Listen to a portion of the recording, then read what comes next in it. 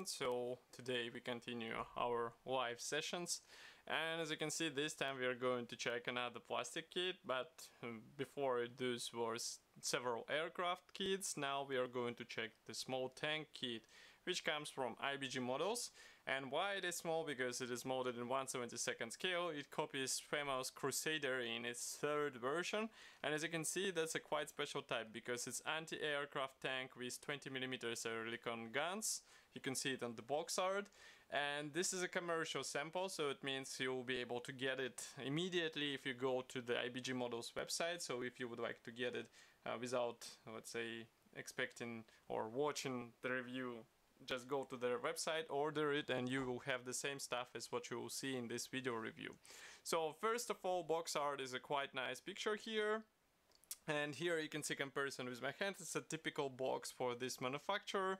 On this side we have one of the marking options displayed in form of these color printed profiles, and then on the other side we can see some other kits available from the same brand. So if you would like to assemble something small as a next build, you can choose something out of these three, and some of them were reviewed on our YouTube channel, so I would recommend to check them as well, because usually IBG Models makes quite an interesting small scale releases. This is a top opening box, so just give me a second to open it. And here is what we have inside. So as you can see, there is plenty of space inside, and we have several plastic bags as far as you can see, 1, 2, 3, with various plastic sprues, and as far as I can see, all those plastic bags are Ziploc bags, which is really cool because such bags are useful in our hobby. So we are going to start with the first one. Here it is, and actually it packs the biggest amount of the plastic sprues inside out of those three. So that's why we are going to start with this one and continue with other two a bit later.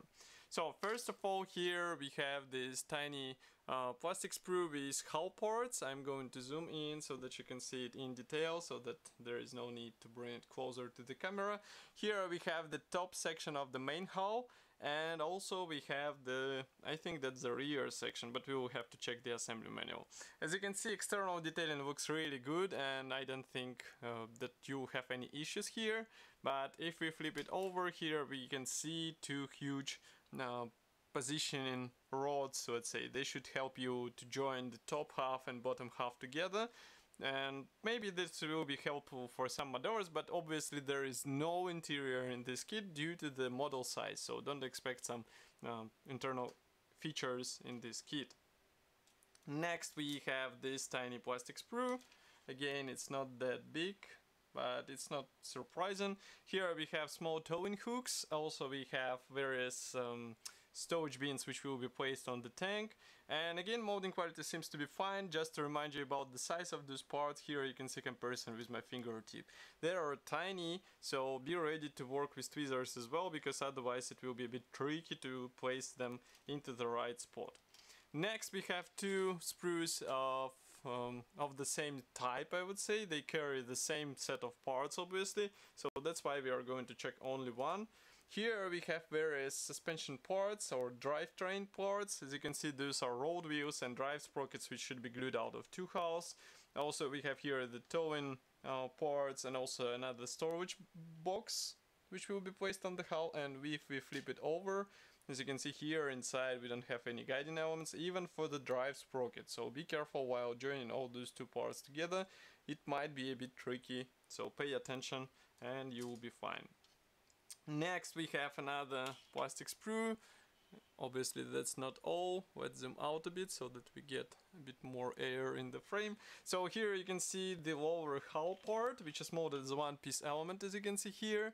And also we have some external elements. About this thing, I can say that's really cool that we get it as a one piece. It should help you get the proper alignment of the parts out of the box. And here we have these two rods which will have to be connected with the top half, as you remember. But otherwise, again, we have nice molding quality, no issues at all, at least no visible issues, let's say. Next we have parts which are specific for this version. As you can see, they come in the separate plastic bag, so just give me a second to open it. So what do we have here? there are two plastic sprues. Actually, they're not specific for this version. Why? Because here, for example, we get the side skirts. As you can see, they're molded as one-piece parts.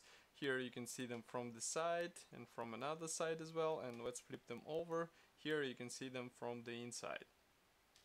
Again, it's really cool that we get them as a one piece, as a single piece parts.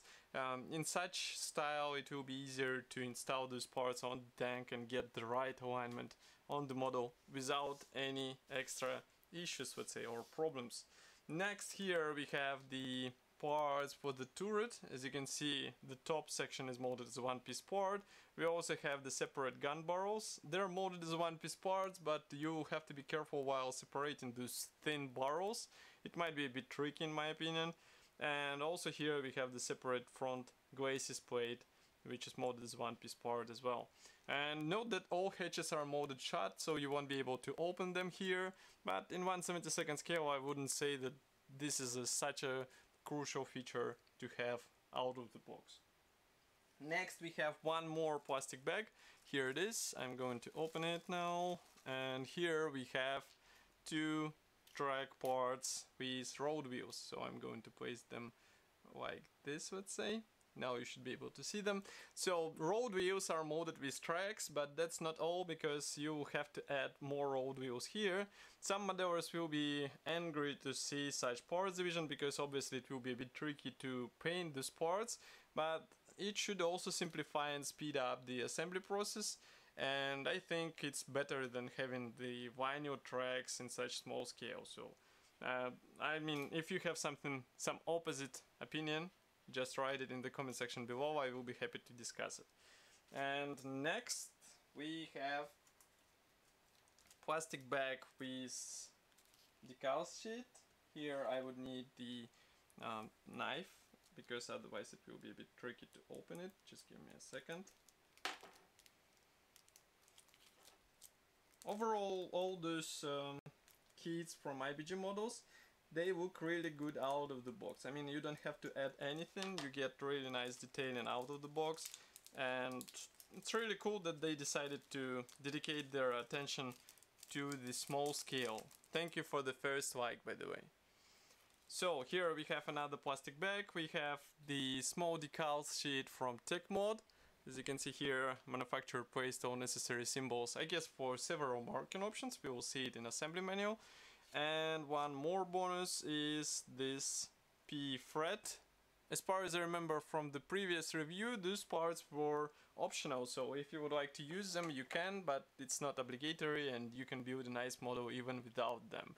So let's consider this as a small gift from IBG Models. And next we have assembly manual. So here it is, quite big brochure which is printed in color. I'm going to zoom out so that you can see it. Okay, so now you should be able to see it. On the first page we don't have any history note. We have the, let's say, parts map for the decals and P fret. We also have the paints chart and the address of the manufacturer. Next, on the next page we have the parts map here. And assembly process starts with tracks, as you can see here. So as I said, you have to add the other side of the road wheels, and here you place all this stuff on the lower hull half. Then you continue with side shelves or side skirts and also the top hull part. And then on the next page we can see that here we install various stowage boxes, the headlamps protection, again more of the boxes here. Then here we install the exhaust system, and on the step 8 you actually work on the turret. So there will be 2 barrels system. As you remember, anti-aircraft gun had 2 barrels, and then you install the turret on the tank. Next we have also those optional parts. So as you can see, those parts will have to be bent and they will have to be installed on the tank. But it is already dependent on you if you would like to see this feature added to your tank, or you would like to have it without the side skirts closing the road wheels.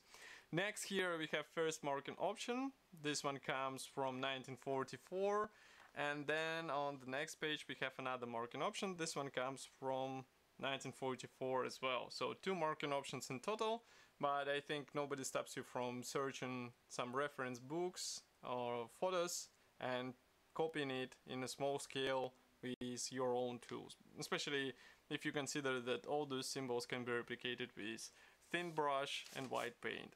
So that's all for this video review. I hope you enjoyed it. Of course, I will be happy to hear your opinion about this kit here in the comment section below. If you like this video, don't forget to press the like button because it will help us greatly. And I will see you in the next video review as usual. Bye.